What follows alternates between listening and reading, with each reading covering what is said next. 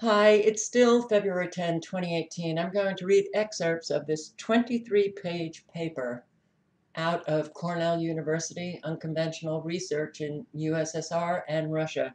This research is the unconventional research in Russia from the end of the 19th until the beginning of the 21st century. They have been researching and studying and experimenting and applying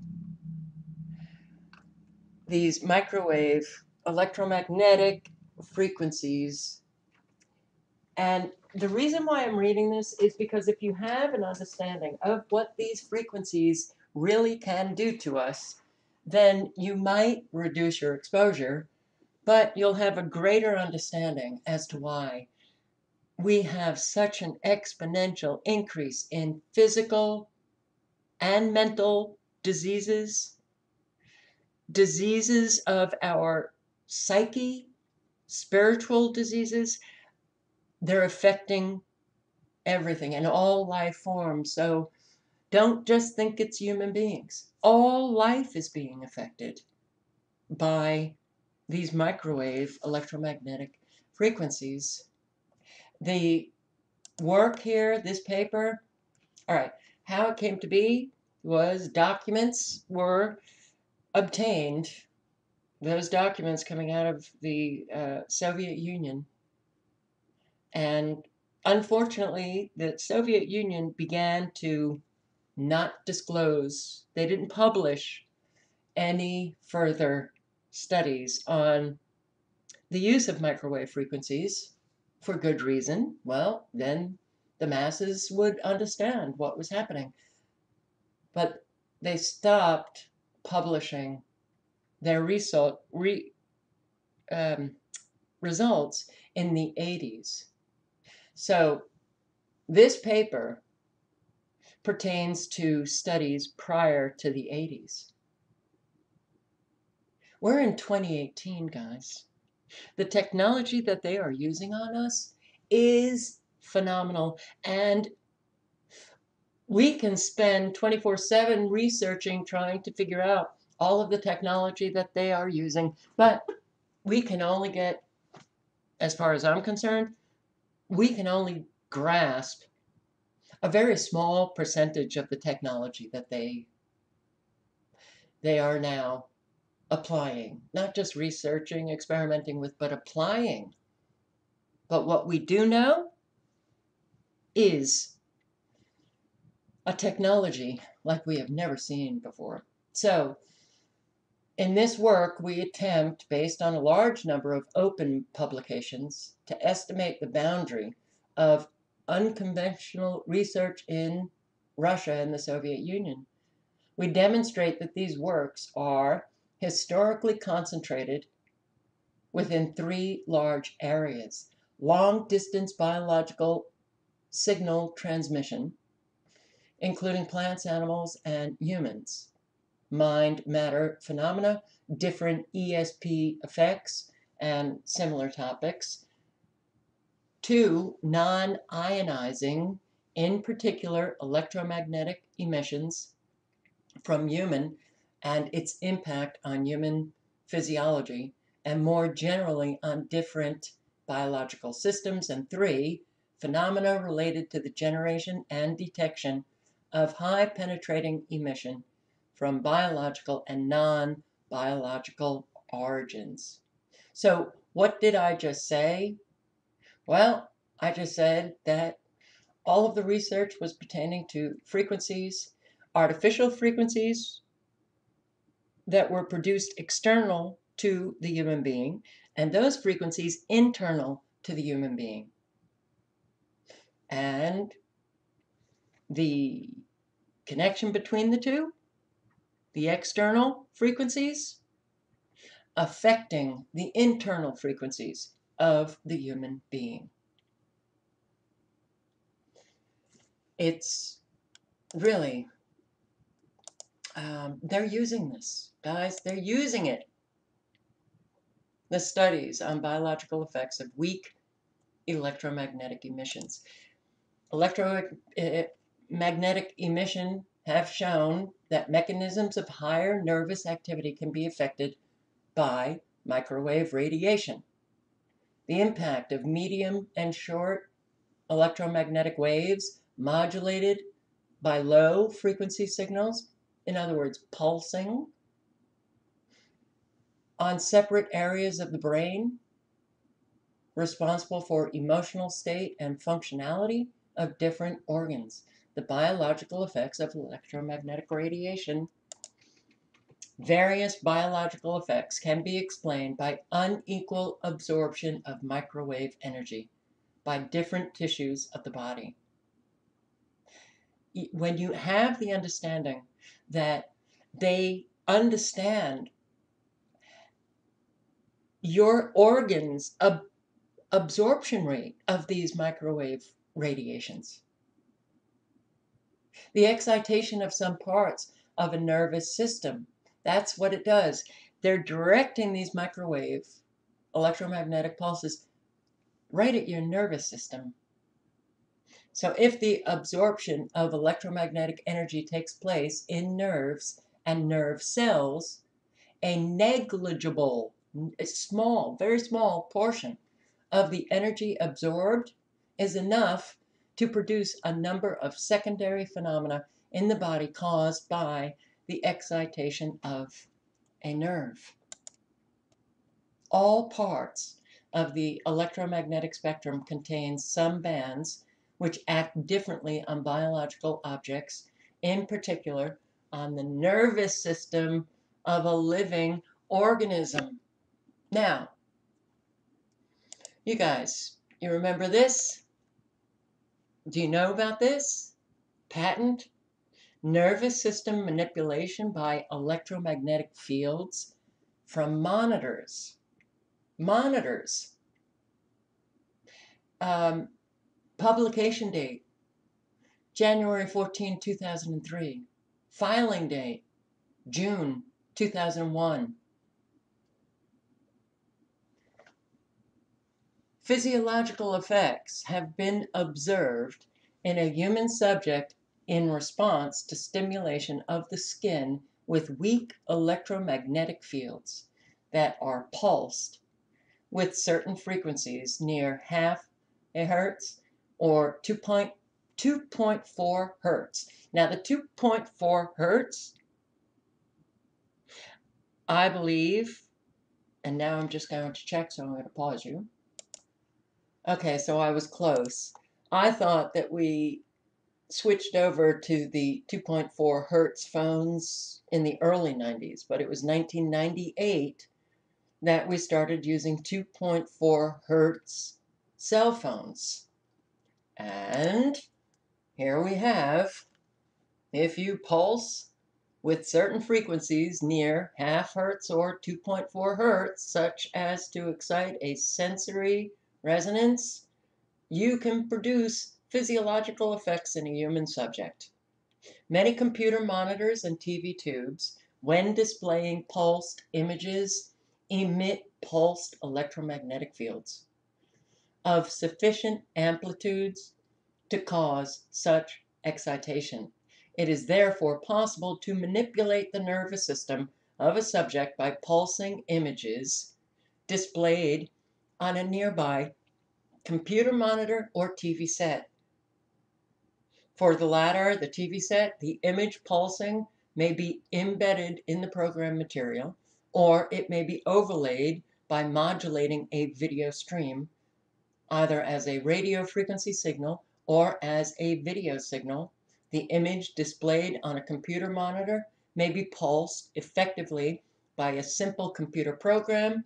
For certain monitors, pulsed electromagnetic fields capable of exciting sensory resonances in nearby subjects may be generated even as the displayed images are pulsed with subliminal intensity. They're affecting our nervous system. They are manipulating the pulses coming out of TVs and computer monitors. Isn't that great? No, it's really not great. Not great at all. But take a look at this. Very interesting, isn't it? All right. So, experiments conducted by Soviet researchers concluded that the lead shield holds the radiation. Lead.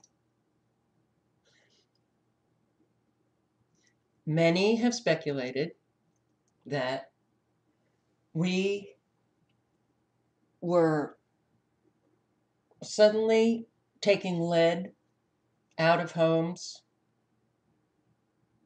removing lead. The lead paint was no longer considered a safe paint. And many speculated that it was because lead would prevent their use of microwave electromagnetic frequencies to spy on us, to get the microwave electromagnetic frequencies through that lead paint. Guess what? I think they were right. So in this experiment, what happened was that it was manifested by increasing time until the test person fell down in comparison with experiments in which the screen was not used. So they'd hold up a lead shield or screen, and the electromagnetic frequencies were unable to penetrate that lead screen. But the person that they were experimenting with, the frequencies, that person didn't hold up a lead screen, that person fell down. It can be assumed that the psychophysiological effects of microwave emission were actively investigated during the Nationalist Socialist regime in Germany. And after 1945, the technology was adopted by the country's winners. Yay! The country's winners, the United States. The first mentioning of the fact that the pulse modulated electromagnetic radiation can cause auditory hallucination was back in 1956. Already in the 1950s, the USSR and the USA had their own programs on studying the impact of electromagnetic fields on biological objects. It's 2018. The USSR and the USA competed with one another in their vying to be the first to get the technology to use in a quote unquote non-lethal way to control the masses. Yes, CIA program, 1958, 53. The CIA began MK Ultra. I didn't know this. I didn't know how many institutions, universities, hospitals, prisons, and private researchers were involved in this program. 80 institutions, 44 universities, 12 hospitals, 3 prisons, and 185 private researchers participated in MK Ultra. But German physicians with experience from concentration camps were involved in MK Ultra. Project Paperclip, where we brought over these psychopathic, mad scientists, physicians, physicists. They came over to the United States. They were given new names, new identities to continue their studies, their experiments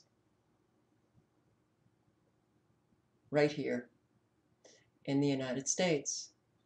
Part of the MK Ultra program devoted itself to the influence of electromagnetic fields on the human physiological and psychological conditions. The area of influencing electromagnetic fields on biological objects, authors point to the application of research results in the form of new weapons. U.S. researchers, and this was a quote from I believe a Soviet researcher. U.S. researchers have confirmed the possibility of affecting functions of the nervous system by weak electromagnetic fields. Electromagnetic frequencies may cause acoustic hallucination, radio sound, and reduce the sensitivity of humans and animals to some other stimuli, to change the activity of the brain, especially the hypothalamus and the cortex. Hypothalamus. When you read papers like this and you come across, okay, electromagnetic frequencies, they can change the activity of the brain.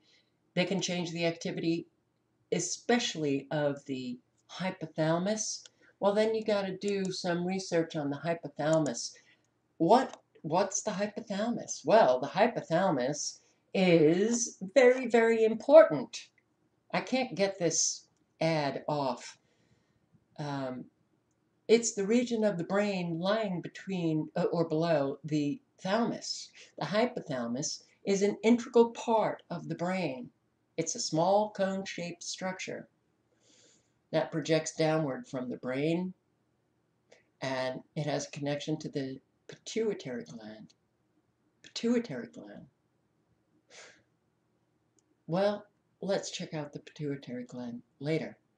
But when you get that these frequencies, well, if they can affect the hypothalamus, and the hypothalamus is an integral part of the brain, then they can affect an awful lot. If it's connected to the pituitary gland, then they can affect the pituitary gland. And if the hypothalamus controls the autonomic nervous system and has effects on the endocrine system, then it can affect all of those systems. Hypothalamus, the human nervous system.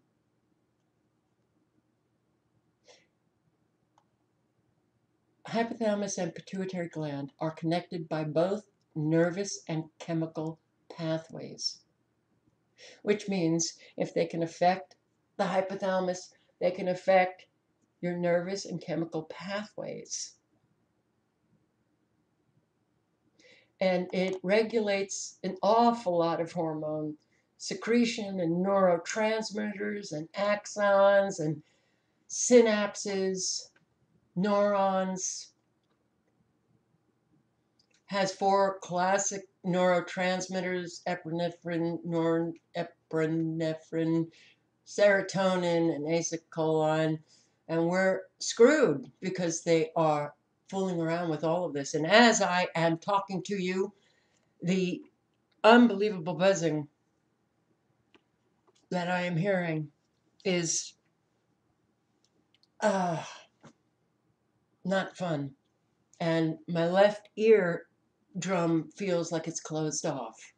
But the connection of the hypothalamus to many other regions of the brain, including the cerebral cortex, allows intellectual and functional signals as well as external signals, including physical and emotional stresses, to be funneled into the hypothalamus to the endocrine system. From the endocrine system, these signals are able to exert their effects throughout the entire body. Oh my God, the hypothalamus has something to do with intellectual and functional signals and physical and emotional stresses. It regulates all of that. The hypothalamus produces and secretes not only neurotransmitters and neuropeptides, but also several neurohormones that alter anterior pituitary gland function, and 2 hormones, vasopressin and oxytocin. Well, oxytocin click on that. And what does oxytocin do? Because these external artificial microwave electromagnetic pulsing frequencies are affecting all of this in our bodies. Oxytocin, neurohormone. Oxytocin is thought to influence a number of other physiological and behavioral processes as well, particularly sexual and social behavior in males and females. Oxytocin is produced by the hypothalamus, stored and secreted into the bloodstream from the pituitary gland. It is synthesized and secreted in other tissues, including the brain, uterus, placenta, ovaries, and testes. Wow. And when you get to portions of the article like this, oxytocin deficiency impairs milk ejection, with offspring susceptible to death from starvation shortly after birth. So these effects of these microwave electromagnetic frequencies don't only affect the human being, but it's affecting all life. So when you think about the deer and the foxes and all life, coyotes, and they're affected too. So if they're oxytocin deficient, then they may be giving birth to their babies and they're unable to produce milk for them. Oxytocin receptors are also expressed on tissues of the male reproductive tract, including in the epididymis, penis, prostate, testes, and vas deferens. Well, that's not good. Although the function of oxytocin binding in these tissues is not fully understood, it is suspected that it plays a role in facilitating ejaculation and sperm transport. Infertility. Infertility. Oxytocin and its receptors also play a role in social motivation, social recognition, trust, and pair bonding, correlated with marital quality. Individuals with autism, oxytocin administered via nasal inhalation was associated with increased attentiveness to facial stimuli and enhanced social aptitude. Wow, it actually affects how we socialize with one another. So, when you see what is happening with relationships, even within the awake crowd, quote unquote, no trust here, people just uh, not behaving the way that people used to behave. We're all being affected by these frequencies. Oxytocin modulates responsiveness to social stimuli through effects on the region of the brain known as the amygdala. Oxytocin infused into the amygdalas of mice with social amnesia, which is the inability to recognize individuals, they completely had restored the animal's ability to recognize social contacts. And oxytocin modulates fear and responses to threatening stimuli. So, yeah, you might want to say that I'm an overkill kind of gal going into the details, but you do really have to understand that these frequencies are affecting virtually, well, they affect every cell in our body. So they're affecting our bodies. but our brains, particularly the hypothalamus, which is directly and or indirectly the regulator of our emotions. So they have an awful lot of control over us. And many people may be experiencing things that they're seeing as, well, you know, normal. They might just judge an individual as, I don't know, being reactive or whatever,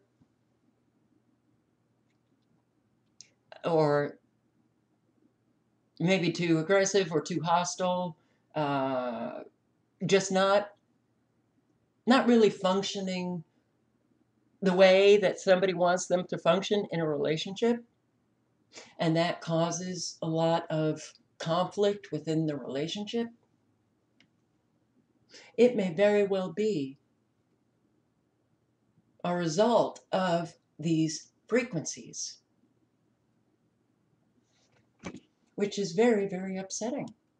So, yes, the EMFs can cause acoustic hallucinations, and well, that could leave a person being diagnosed with schizophrenia. Um, oh, dopamine. I forgot the dopamine part of the hypothalamus and the pituitary gland. Dopamine related to Parkinson's disease. But too much dopamine can get you a diagnosis of schizophrenia. Too little can cause Parkinson's. But the dopamine, have you seen articles or videos with people talking about how the cell phone is addictive because it's affecting the dopamine in your brain? Well, dopamine is also related to like that reward center in your brain. So they're affecting dopamine, they're affecting the pituitary gland, they're affecting oxytocin, they're affecting the hypothalamus. My God. Can you imagine if we were just living back when we were living without all of this new technology? How life would be. It would be so much better. My God, all we would have to do is resolve our own personal issues, and then we could go on living life as it was supposed to be lived. But we don't have a chance here to live life as it was meant to be lived. So, reduces sensitivity of humans and animals. It changes the activity of the brain. It breaks the processes of formation, processing, and information storage in the brain. It has non-specific changes in the central nervous system. And the development of the appropriate hardware in the USSR, they had already installed Radiosonde, which was their device to emit these frequencies. They had already conducted pre-tests prior to 1973, and they got positive results. In 1974, they used the Radiosonde, and they effectively treated a city with these electromagnetic emissions, a city of about 100 square kilometers. They plunged the inhabitants into a deep sleep. And that Radiosonde was 55 kilometers away from the transmitter. They were able to plunge a city into deep sleep. Microwave radiation in the areas of super high frequency and extremely high frequency for impacting the psyche. And most well-known fact, a fact that I didn't know, there was a strange antenna in the office of President of the Russian Federation Boris Yelston. Wasn't he the drunk? Yes, he was. This antenna had been installed to provide psychological impact on the president.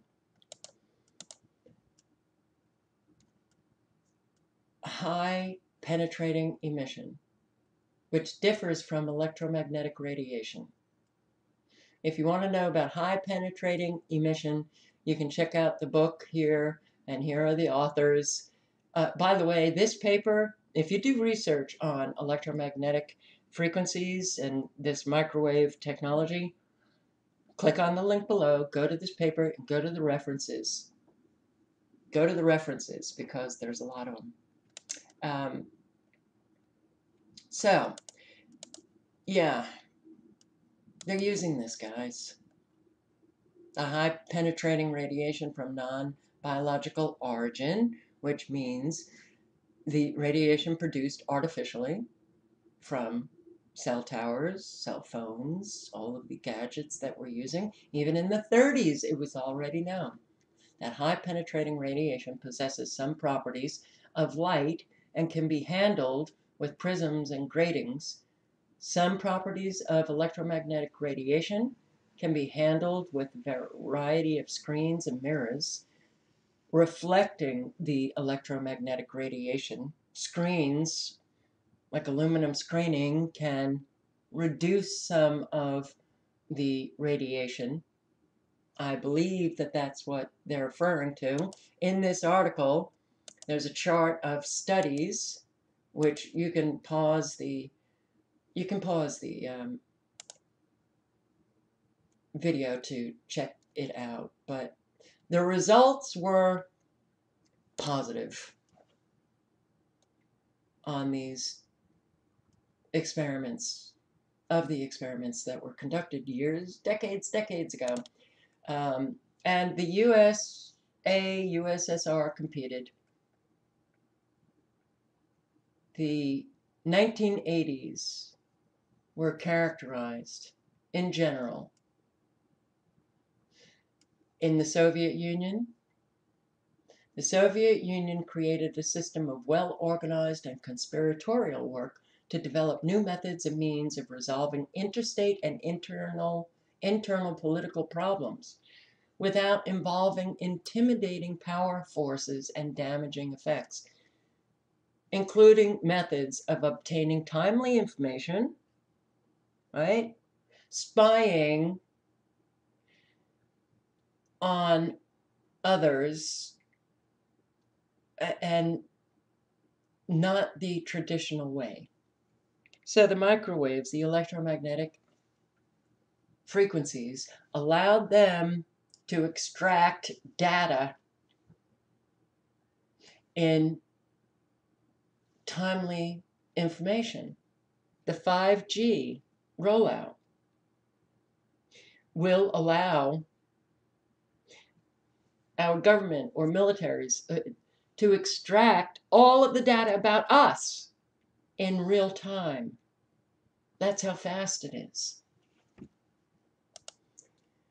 And in the mid-80s, documents show that, quote unquote, the Soviet Union, their Council of Ministers for Science and Technology, the KGB, and other agencies, quote unquote, take steps to organize the works, management of living objects, including humans.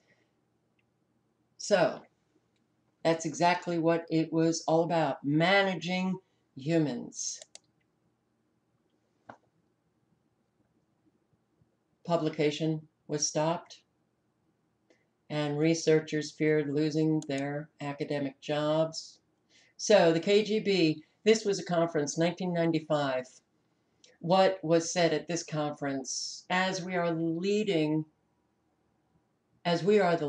organization, KGB, in Russia on Torsen Technologies, which is the electromagnetic emissions. I can responsibly say that while technological experiments allow sometimes obtaining results, that go far beyond our fantasy. Modern torsion generators are rather primitive, and it is difficult to expect that tomorrow or the day after tomorrow that may appear sources of torsion radiation that could solve the problem of controlling human behavior. I do not believe in this, that this one particular ethical KGB person. But he also went on to say there is an international organization of scientists involved in the study of electromagnetic radiation, including their effect on humans. From a technical point of view, there is no reason why it would be impossible to make a machine which impacts the human. I have no doubt about the fact that this kind of technique exists in many countries of the world.